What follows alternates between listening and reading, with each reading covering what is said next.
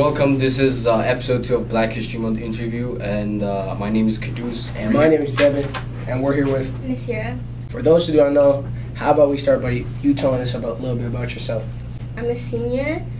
I play basketball and flag football, and I am the Seattle Public Schools student representation. Who got you into this activism at a young age?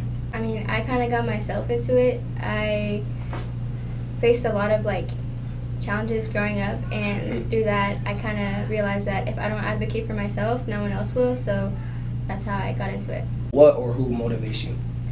My family motivates me, my friends, but also I think that, seeing the outcome when making a difference is what motivates me and keeps me pushing, that knowing that I'm actually making effects and making changes in the world actually keeps me going.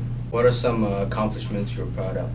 One of the main accomplishments that I'm proud of, I think I'd say, is the board, being on the school board, being able to represent the 50,000 students, and giving a voice for Black girls especially, I think is one of the biggest accomplishments that I've had. You have plans to continue your work after graduating, since you're a senior? Yeah, I plan to major in political science and start continuing my work in there, but also coming back to my community, helping out as usual. I usually already help my community out a lot, so I think I will be coming back often if I don't end up staying in state and doing what I can. All right, that's it from Devin, Kudus, and Nasira. Thank you guys for watching. I hope you guys enjoy it. Good afternoon, everyone. I'm student board member Nasira Hassan, and I'm delighted to be announcing the proclamation of Black Lives Matter at School Week of Action 2023 and Year of Purpose 2022 to 23. A proclamation of Seattle School District Number 1, King County, Seattle, Washington, declaring the lives of Black students matter and recognizing and encouraging participation district-wide in the national 2023 Black Lives Matter at School Week of Action, February 6th through February 10th, 2023, and Year of Purpose 2022 to 2023. Whereas the Black Lives Matter at School movement began in Seattle in the fall of 2016 through the leadership of educators, and whereas the Seattle School Board has repeatedly recognized and encouraged participation in Black Lives Matter at School Week of Action and the Year of Purpose, and whereas the Seattle School Board has also recognized that throughout our nation's history, institutional and structural racism and injustice have led to deepening and racial disparities across all sectors of society and have lasting negative consequences for our communities, cities, and nation. And whereas, as a public school district, we are facilitators of the limitless growth potential of human beings with a charge to guide our youth in finding and achieving their purpose with the belief that every human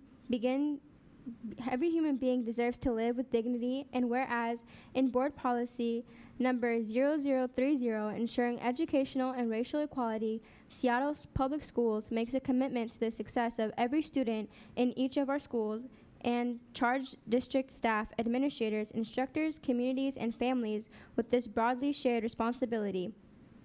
And whereas in the wake of the murder of George Floyd in 2020 and countless Black named and unnamed victims, the Seattle School Board adopted resolution number 2019/20/30 to affirm Seattle Public Schools is committed to the safety of Black students and resolves that Black lives don't just matter, they are worthy, beloved, and needed, and therefore Seattle Public School declare that the lives of Black students matter, and hereby proclaim February 6th through February 10th, 2023 as Black Lives Matter at School Week of Action, and encourages participation district-wide through discussions in classrooms and in homes throughout this week of action and the 2022-2023 Year of Purpose.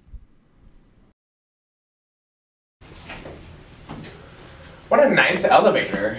So well made and really cool. Alexander Miles was born in 1838 in Ohio. He became a very successful barber and got into real estate as an adult. At his real estate office, he made many rides on an elevator and realized the dangers of falling off the elevator shaft and knew it had to change. After much research, he patented the elevator electric door, changing the way we moved up and down first floors.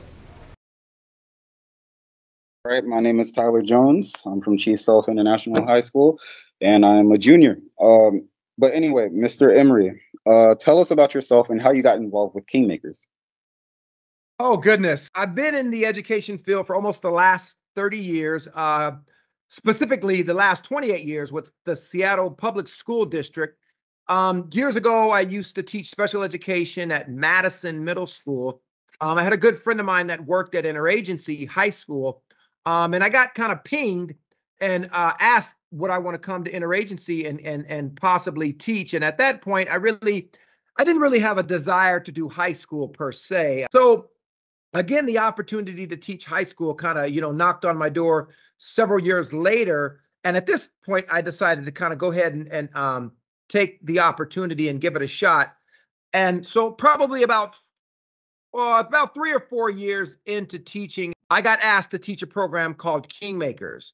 And Kingmakers was a program that was started down in Oakland, California by Chris Chapman, probably about 12 years ago.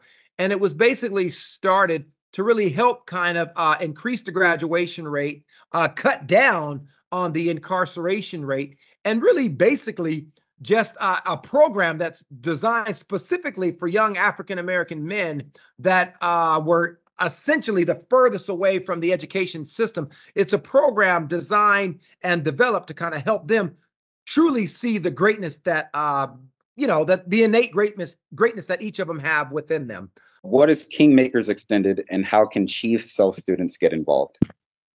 Well, Kingmakers Extended is basically because 7 years ago we did this as a pilot, and it was the only schools that had it at that time were Interagency High School, Asa Mercer Middle School, Denny International School, and Aki Karosi Middle School. And what we saw through the first couple years of doing this program, we were like, whoa, these young African-American men, they are really kind of locking into a lot of the history and a lot of the concepts. We saw the desire and the hunger for other schools wanting this program. And so what we did was we came up with Kingmakers Extended, which is an afternoon Kingmakers class that is done solely virtually. What else do you want to share about the work you're doing in the district? I believe, and you can call me crazy, you can call me a visionary, you can call me what you want. I've literally seen this program not just change the lives, watch this, not just change the lives of the young Black men individually, okay? I've watched this program shift the culture in schools. I've watched this program shift the cultures at home. And I can see by 2025, this program being in at least, because right now it's in 6 of the Seattle public schools. But so that tells me we've got another 19. So we got to work fast, because I believe that by 2025, we're going to have this program in at least 25 of the Seattle public schools in the school district. Thank you so much. And that's our time for this interview. Thank you so much, Mr. Emery, for your words, man. It's really inspiring. Hey everyone, welcome back to the Black History Show. I'm Jamal and I'm a senior here. I'm Jason, I'm a junior. I'm just trying to get all of my assignments in before the end of the semester. For those of you who don't know, it's on February 8th. Try and get all the work you need to get turned in. So, Jamal, what's the topic for today's episode? Today we're going to be talking about redlining and how our community has been affected. Redlining was a financial policy that was practiced officially from the 1930s to the late 60s. Under the policy, banks were legally allowed to deny people of color from receiving home loans. You want to tell our viewers more about what that means? Yes. This meant that Black folks, immigrants, and other people of color groups were restricted from getting home loans in certain areas during that time. On top of that, there's also something called racial restricted covenants. Neighborhoods like High Point, Alki, and South End all had restrictions that prevented Black, Asian, and immigrant families from living in the neighborhood unless they were fulfilling a servant role. The value of homes in the area have drastically increased since the 60s, and many of those homes stay within the families that own them.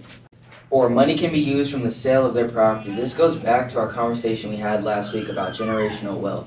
The barriers to home ownership made it difficult for Black folks to be able to make up 250 years of injustice. This experience was similar for other communities of color residing in the area. So, the BIPOC community and immigrants struggled to reside in the West Seattle area, which spaces were more accessible to live in? The Central District, the International District were the two big neighborhoods and did not have restrictive covenants against BIPOC homeowners.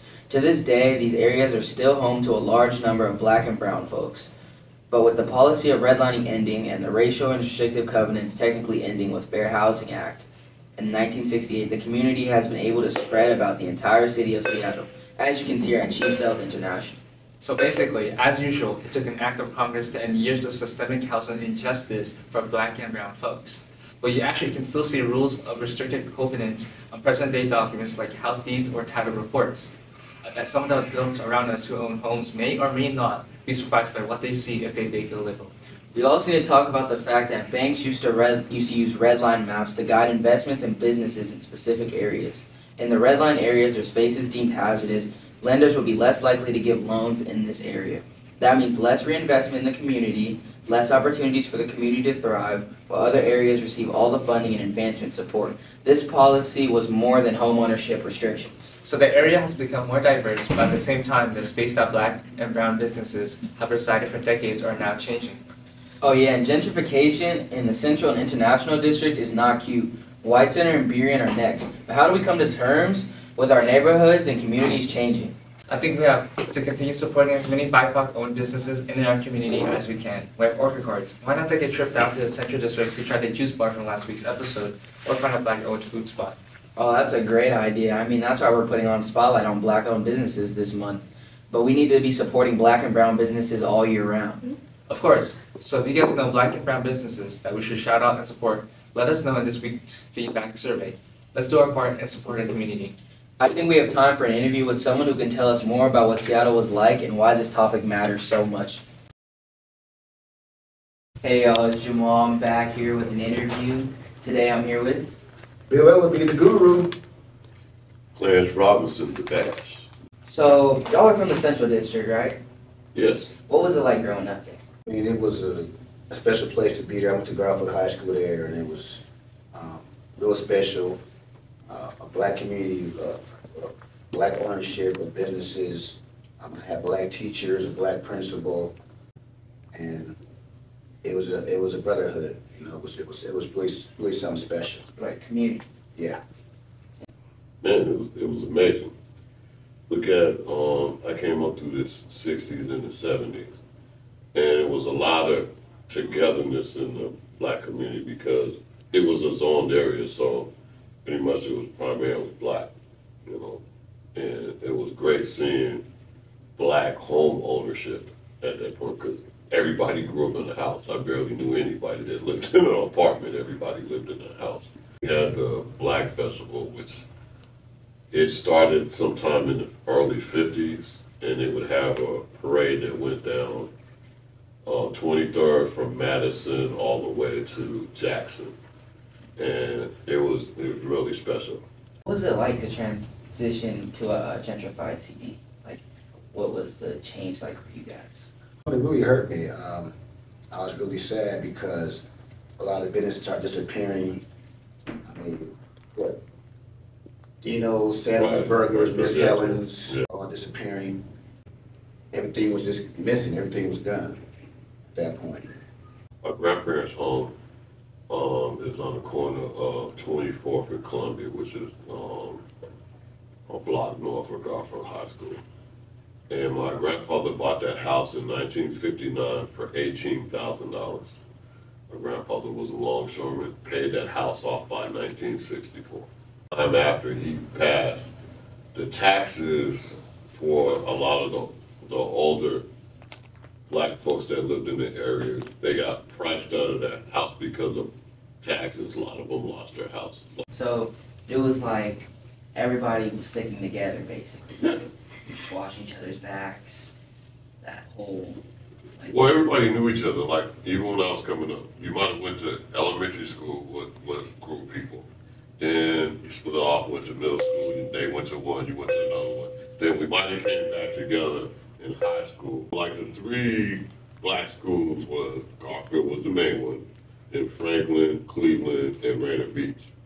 So it was always a rivalry because we were all in the same division of us fighting against each other for making to Metro. So after the games on Fridays, you know, we head there and everybody had their bragging rights for the night. And then the other hangout was, it was a place called Skipper's Fish, and it was one in Columbia City, and they had all you can eat fish on Tuesday. And man, we were gonna raid that joint. So you imagine a bunch of teenagers going in there, and it was only $2.50 to get your fish.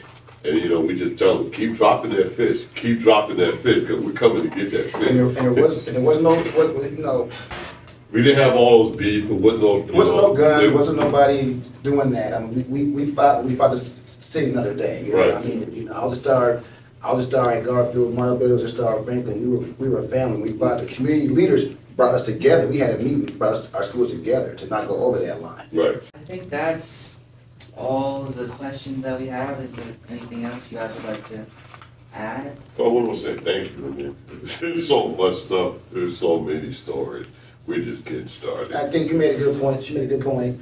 The story made a good point that we do still have black ministers in the city that we need to support. Right. You know, it's sad about the past, but moving forward, we can go support those black ministers. We can still celebrate what we have, and you know, try to come together as a community the best we can. I mean, we can't let the legacy of CD just go like that, not without a fight. So there's still black people in the community fighting. We still want to come together.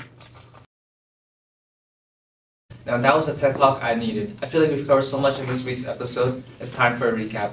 Well, we got to give the people what they want. Today we covered the Great Depression and area housing policy called redlining. Redlining created another barrier for black and immigrant families to get past to be able to own a home.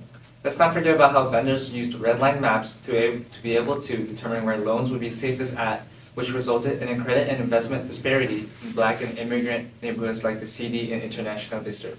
We also can't forget that we brought up gentrification, which is when people who have more money on hand buy their way into black and brown neighborhoods and totally change the way the area looks. The culture of the area is altered and long-term residents in the neighborhood get pushed out. That's why we need to support BIPOC businesses to help maintain their space in their community. So again, let us know what businesses we should shout out next week for everyone to go support. Thank you all for another week of the Black History Show. Tune in next week for our final episode. And don't forget to check out 100 Years of Recorded Music Tribute happening in the auditorium tomorrow and next Thursday during 6th period. And make sure you come support our live event next week on Thursday.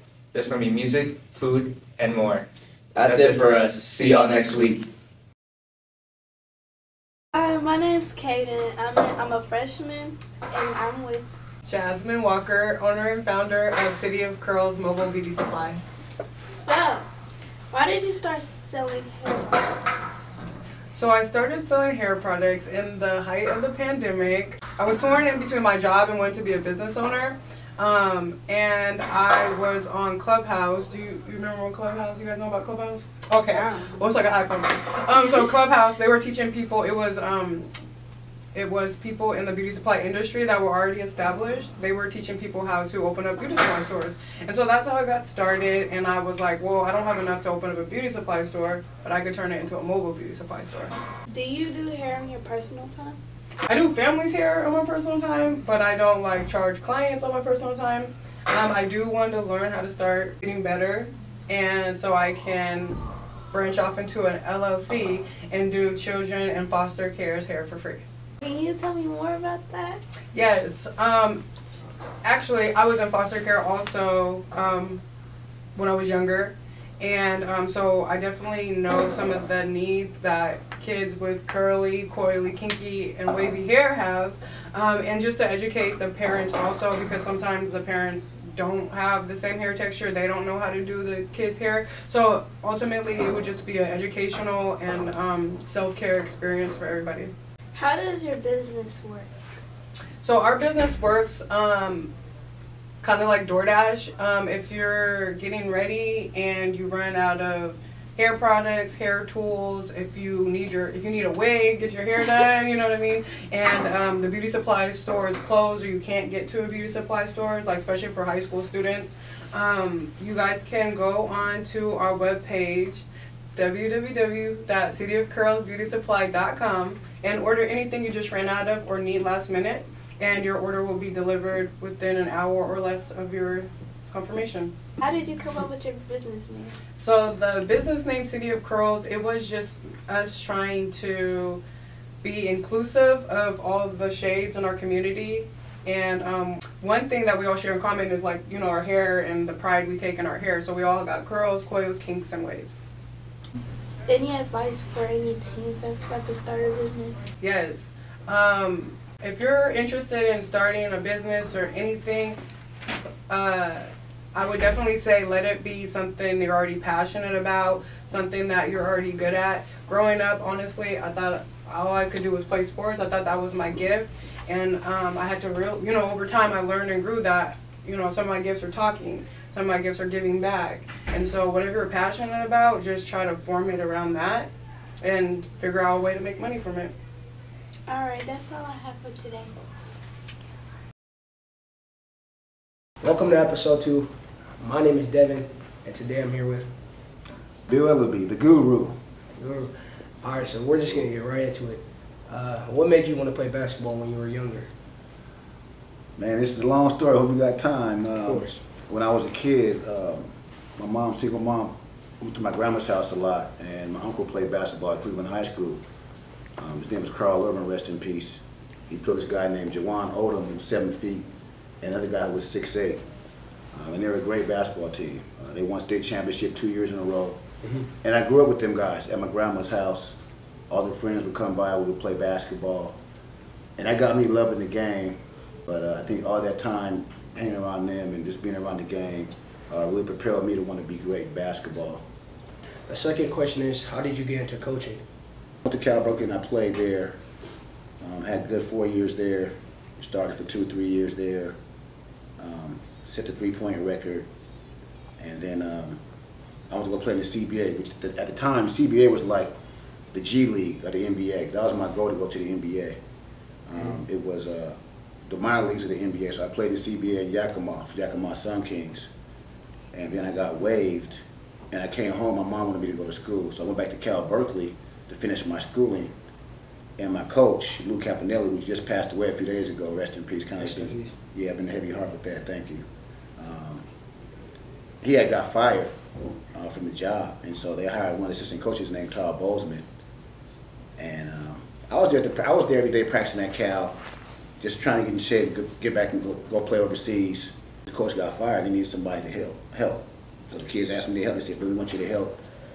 You know, they had a great team. They had this kid named Jason Kidd, who was a great player, Lamont Murray, Yogi Stewart, all these guys was NBA. So I went down there and started coaching. And kind of the rest was history, man. All right, the last question is, what else should we know about sports in the area, like in the Washington, Seattle area? I mean, Seattle's a hotbed for basketball right now. We have a lot of guys that's going to the NBA, that's playing college basketball, you know.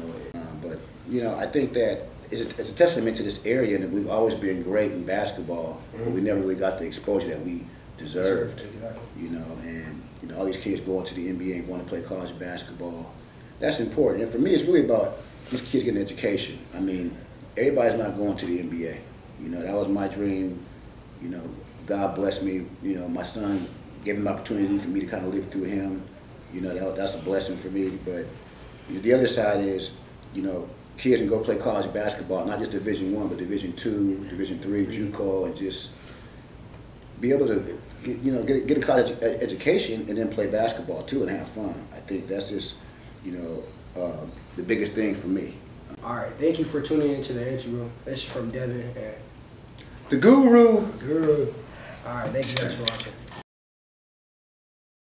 What's the best food at a cookout? Personally, for me, I like collard greens and mac and cheese. The ribs. I would say fried chicken. Mac and cheese. Mac and cheese, yeah. The ribs. That chicken salad from 81st Deli.